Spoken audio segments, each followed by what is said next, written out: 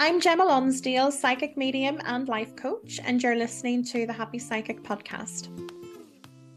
Welcome to this week's episode of the Happy Psychic podcast. I'm your host, your guiding light, Gemma Lonsdale, and it is very good to have you again for another week. Before we get to the podcast itself, I had a few things that I wanted to run through first of all. So I'm currently working on my UK tour. The first date is 17th of March in Newcastle, and the venue that we are using in Newcastle is the Common Room, which is a lovely venue near the train station. And the second venue that we have organised is the 22nd of April in Edinburgh in the Grassmarket Centre, which is in central Edinburgh. It's close to the castle. And the other dates we're hoping to get finalised include Manchester, London and Bristol. And then we'll start organising the Irish tour. And I'm also very, very eager to get across to the States as well. But I just don't know exactly when the US tour is going to happen. However, what I would say is if you are interested in coming to see me, definitely subscribe to my newsletter. The link is in the information below. It's my website, which is gemmalonsdale.guru/subscribe. And you'll be able to get notifications of any dates and things that come out, okay?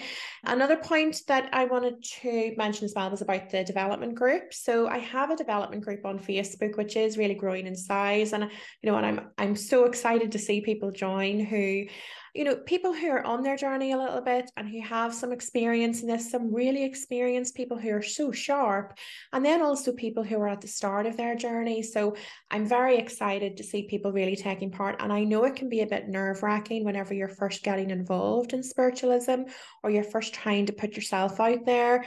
It can be quite nerve-wracking, commenting on somebody or getting the information wrong or the thoughts of getting the information wrong. But it is a very, very welcome space. It's a very nurturing space, so nobody should be afraid of getting anything wrong there. There is no such thing as wrong information. It's always just a learning curve and a chance to learn and improve. So if you're not a member of the group, but you're interested in developing or really want to have like a place where you can practice different sets of skills, then the development group is a really good place for you to start. So the link is in the notes below as well. But if you search for Gemma Lonsdale Development Group on Facebook, then it will bring it up and you would be very, very welcome to join. I also am working on finalising some of the paid programs and workshops as well. One of the things that I'm really passionate about is teaching and helping people really develop their spiritual connection and develop their mediumship and their gifts. So the paid programs, I am a bit delayed. Everything is running just a little bit behind schedule at the minute with me, which is unfortunate. I just have been so busy that it's been challenging to get the dates and everything planned in for the tour. So I have recruited somebody. I have an assistant that's now supporting me with that. So it's really being able to get a load of that off my plate. And so I can focus on the things that I love to do, which is doing readings, the touring, the podcast, and the teaching. So I am getting the paid programs and workshops started to be finalised. So hopefully within the next coming weeks, there's going to be some dates scheduled for those as well. They're all going to be held on Zoom. So everything is going to be held online for those at the minute. However, there might be some random face-to-face ones that are sort of put in there at a later stage. But if you want to receive any updates about things like that as well, then again, subscribe to my newsletter, and any dates for things will always be put in there when it's being scheduled and sent out as well. Some of you might be aware that I also have an oracle deck that is in the works. Now, the oracle deck, I was initially hoping that it would be released by the start of this year. So we're a little bit delayed with the artwork. I just want to make sure that the artwork is exact. I have an amazing designer that's working on the cards, and he is he's an illustrator actually, and the work that he has done is amazing, and I have shared a few examples of those on social media. But again, if you want to receive any more updates on the oracle deck and when it's going to be available and where it's going to be available, and see some snippets of like its progress as well along the way, then definitely subscribe to the newsletter too. don't forget to follow me on social media. The main place that you can find me is on TikTok, followed by Instagram. And I have just reopened my Facebook page. It's not really a focus for me. However, with having the development group and everything on Facebook, it does make sense to have that. And you can find me, it's Gemma Lonsdale Guru across all of the social media platforms that I use. So yes, if you're not following me, get following me on there. With this week's podcast, I really was keen to share some wisdom with you from Spirit. And this was triggered from my rather emotional weekend. So my daughter shares time across both me and her dad. So we co-parent, and I like to think that we co-parent, very, very well. And this week I had the joy of having her with me for the whole weekend, because we usually share her across the weekend. And Sunday she would be at her dad's. And actually this week, she was with me, and we decided to have a girls' day, and we booked tickets for the cinema. So Titanic, which is one of her favorite films, was it's in the cinema at the minute, and so we decided we would get the posh seats at the cinema. We had, some food, we got some popcorn, and we watched Titanic. And it was probably the first time that I have sat and watched Titanic really from start to finish. And what a tearjerker. Oh, honestly, I wish that I'd had more tissues there. I think on one aspect of it, it's that star-crossed lovers syndrome. And it's just so touching, I think, to see the depth of love between the two main characters. However, as we really got towards the end, and we are getting more towards the scene where the ship has crashed, it's hit the iceberg, and carnage is starting to really occur, and people are frightened and fearful. It was very, I think that anybody who's an empath can really relate to feeling emotions and things like that. And definitely as my gifts have amplified and my vibration has increased, I feel that so much more intensely. And sometimes I do feel like I'm carrying the weight of the world on my shoulders. However, whenever I was watching this movie, it was very, very shocking just how much I was feeling the fear. And I realized that these were actors. However, this was a real life situation that happened. This wasn't just something fictitious that James Cameron had, purchased a screenplay for and produced it. This is something that, actually happened. It was based on a real life situation. So I was really feeling the fear, I believe, that the passengers on board would have been feeling at that time. It really got me to thinking about grief and the hardships that we experience in this life. My daughter's friend on Sunday as well, just as we were going into the cinema, unfortunately she just found out that they were going to have to put the family dog down because he had cancer and had been really unwell. So there was a lot of different emotions and things around death and hardship that were starting to come to the surface. And it really got me wondering about, well, what is the purpose of life? Why are we here? And it's a question I know that so many people have asked themselves over the years and over the lifetimes. And I'm not sure that I can give you a precise, definitive response.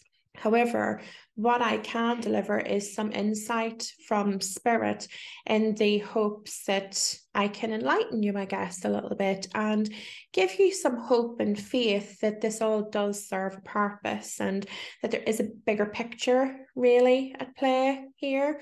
And we're not sent here to be tortured or, life on earth isn't supposed to be endured. That's not the purpose of it.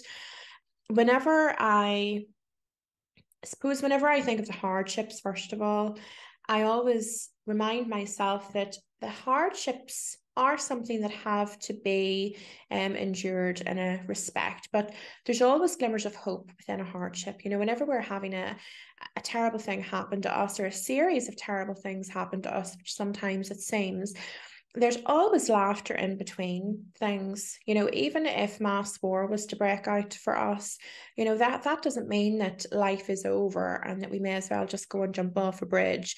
There would be times of laughter, lots of laughter, and amongst those times as well. And yes, it brings with it grief, But the positives of that are also to bring people closer together, to create new dynamics, to create new ways of communicating, to create new support networks, to bring people closer together, improve the communication, improve how we work together, improve how we eat, improve how we use the land, improve, how we support our family members or our neighbours, and improve how we I suppose how we function and feel about ourselves really as well, because one of the things whenever we're going through hardships is that it forces us to have some internal reflection.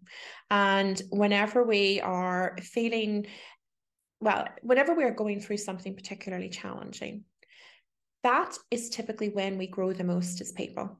Okay. And I'm not saying that we don't grow through the other times and through the happy times. We do. Growth is always a constant. It's always happening. However, it is through the challenges that we tend to make the biggest leaps forward when it comes to our self-growth. Okay. So I try to remind myself that whenever there is a challenge that I'm experiencing, and we've all had our own challenges, it's not a competition, but, cancer, my breast cancer was one of the big challenges that I experienced twice. And it's actually through that I learned an awful lot about myself, and I really deepened my connection with spirit. And in order to do that, I really had to deepen the connection that I had with myself. And I can remember saying to someone not long after my diagnosis that cancer in many respects was a blessing, and I can remember the look of confusion on their face. However, for me it really was, because without that happening, I wouldn't really have changed to the level that I did. It really did force me to evaluate a lot of areas of my life and my romantic life and the relationships that I had had over the years, how I focused so much on the material world and my corporate career that I had at the time. So it did bring about a lot of positive change for me. And yes, it was hard, but boy, did I grow. Okay, so I always try to remind myself and try to, I suppose, educate and inspire and give hope to others that actually this is a blessing in disguise. This is a gift from the universe, because you're being given the chance to grow. And whenever we think of the purpose of why we're here, the overarching reason is about growth. We come here to learn. And right now I'm actually being shown a classroom, and there's a teacher at the front of the classroom, and we're giving all these different assignments to come here to experience the earth, is what I'm being told.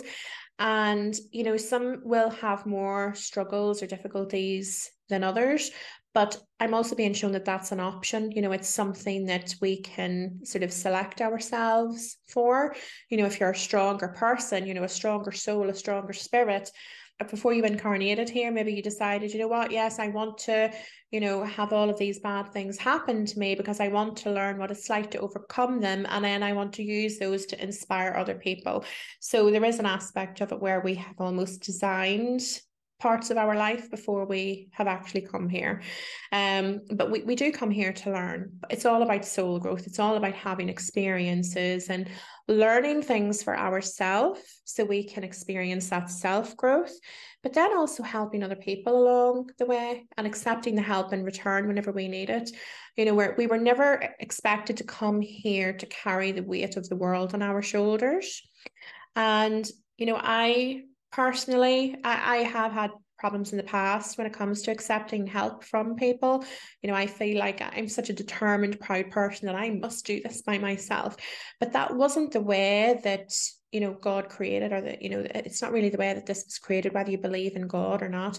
That's not the purpose of this place. It's not for us to come here and be completely self-sufficient and, endure and go through the hardships and the struggles and, hate everything and everyone and then finish.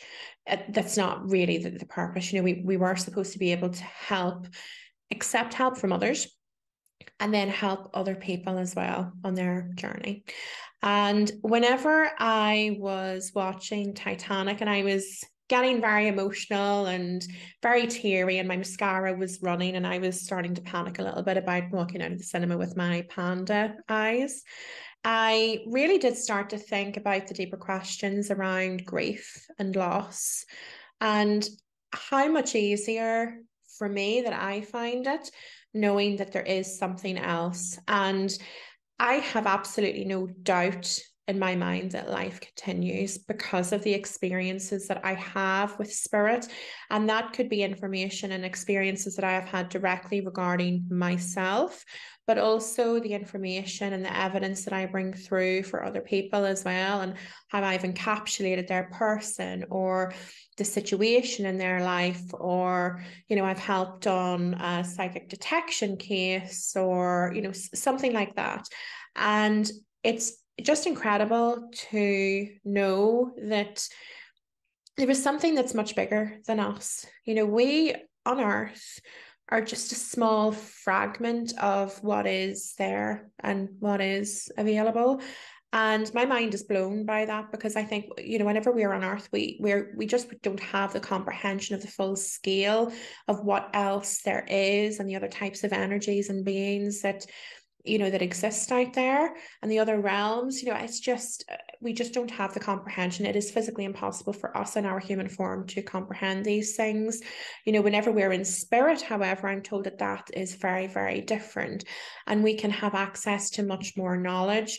However, I'm also being told that in our spirit form, we don't get access to all of the knowledge. My guide is just showing me here a rule book. What she's actually showing me is a rule book for different realms. If we think of like different realms or different areas of specialism, or could be different planets, it's just different. She's showing me different things. She has used the term realms. And what she has said is that these are like the rules and regulations. She has shown me I need to sign and give a signature. So I've done that. And she is taking me off somewhere different. This is so amazing. Now, I have actually visited somewhere like this previously. Whenever I was doing a workshop actually, and this is one of the things that actually had come up with a few of the people that were participating in the workshop, and it turned out that we were all visiting the same realm unknowingly, I might add, but the information that we were sharing was so similar about what we were seeing.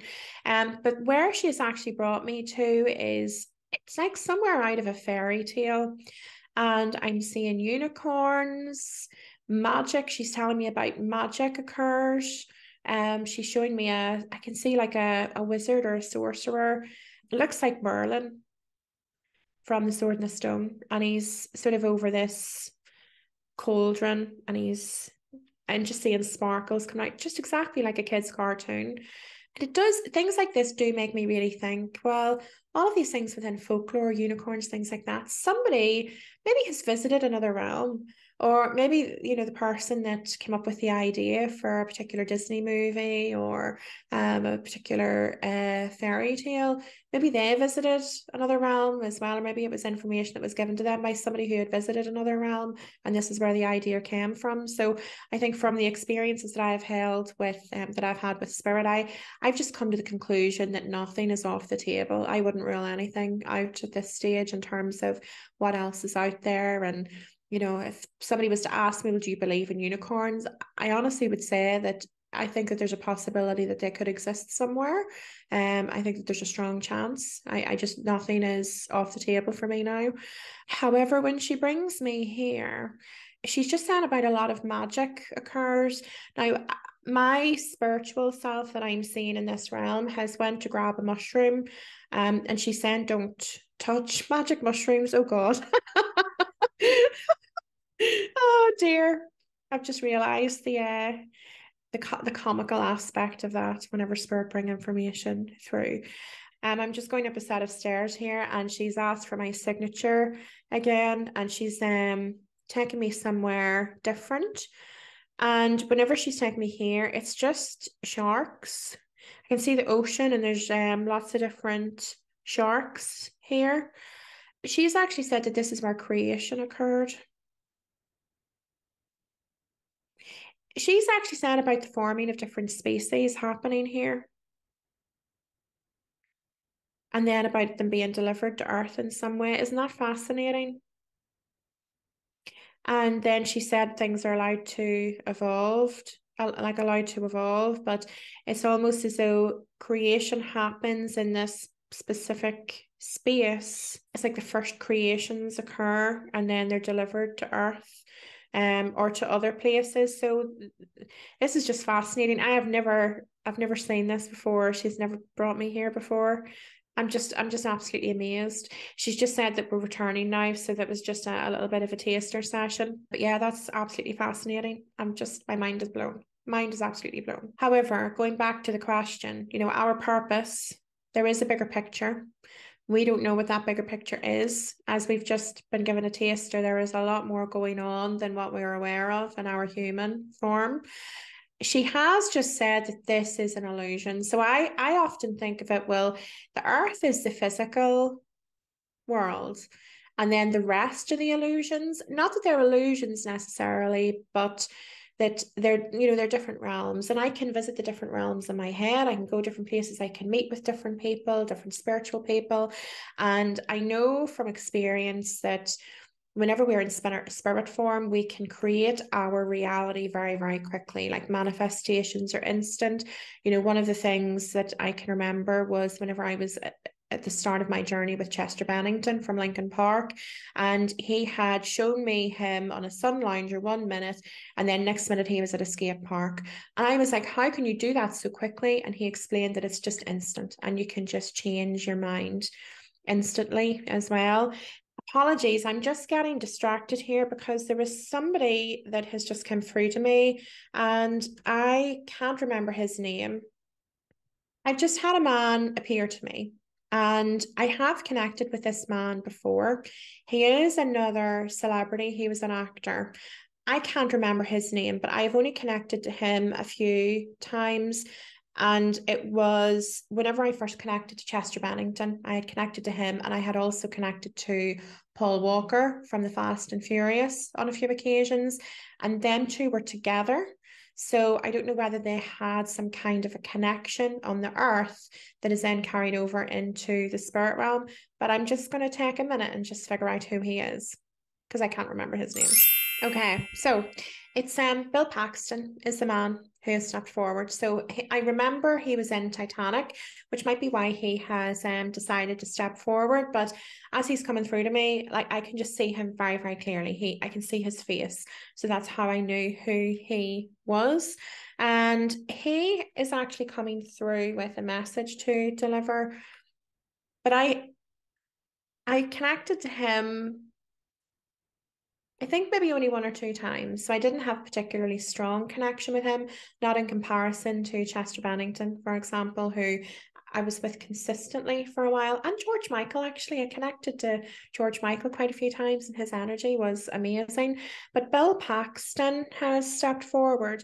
He's actually coming through with a message, and it is a future vision. He's coming through with a prediction. Bill Paxton is coming through with a prediction. Whenever he's showing me the future, I don't know how far we're going into the future here, but the information that he's actually showing me is that there is a disaster that's set to occur, which is quite unfortunate. And what he is showing me is a ship, but he's showing me a ship that's smaller than the Titanic, I think. I'm not seeing something that's as large as the Titanic. I just wanted to clarify that. And he is showing me something that isn't as large as the Titanic. And what he has said is about a cruise ship. So it's, I know it's carrying passengers aboard, and I'm seeing passengers, boarding. What he's showing me is some errors of judgment in the construction. And he's looking underneath the ship or in the internal parts of the ship. And he said that it's not sufficient, and it's not being checked thoroughly. Now, I don't know if this is a ship that is on her maiden voyage, or if it's something that has occurred previously where, she's been used and has been in circulation. I'm not sure. However, what he is showing me is that there is something that needs to be looked at that hasn't been looked at. So they're confident that this is set to occur. When he's drawing me to the health and safety measures, he has said that they're not sufficient. Okay, so I know that there's something there where health and safety hasn't maybe been properly adhered to. Okay, so that's one thing that he is drawing me to, and he's just said that that's sufficient in formation. The one thing he's not telling me is the outcome of this, and if there's going to be passengers aboard the ship, or if it's going to happen when the ship is docked. He's not making that clear, but he is showing me the ship touching the ground. So I would be submerged. I would be expecting that it would either be fully submerged and it would sink, or there will be something happen where it is closer to shore, perhaps, or in a shallower part of the ocean. He's not really making that clear. All I'm saying is that it will sink, okay? And I don't know if that's going to be in the darkest, depths of the ocean, or if it's going to be closer. But he is showing me that that is set to occur. So it's not going to be as well. I don't want to make any more predictions on it, really. I think I've given sufficient information. And on a lighter note, his energy is very, very good. For anybody who knows Bill Paxton, I have no idea what his personality was in the real world, but he's definitely coming through as a bit of a joker.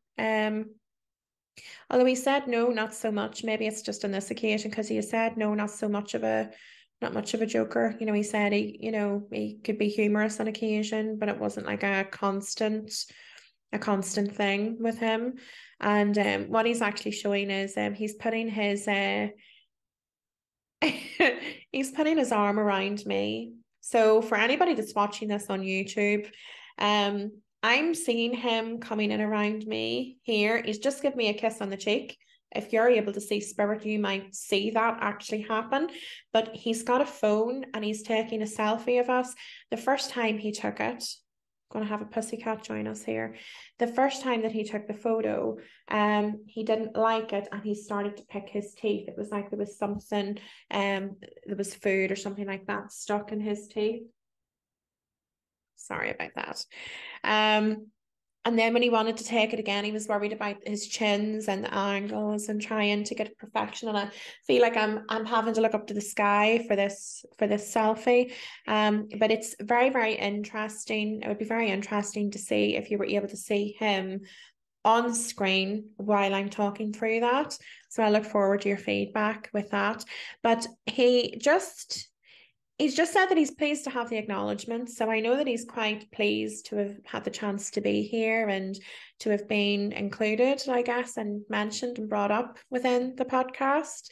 And he wanted to deliver the prediction, he has said. So now he's done that. He's going to return. And he said he's just swung a golf club there, and he said about some practice sessions. So I know he's going to practice his golf swing now and manifest his reality of his favorite golf course probably. However, there is definitely something much larger. I think that has come out of today.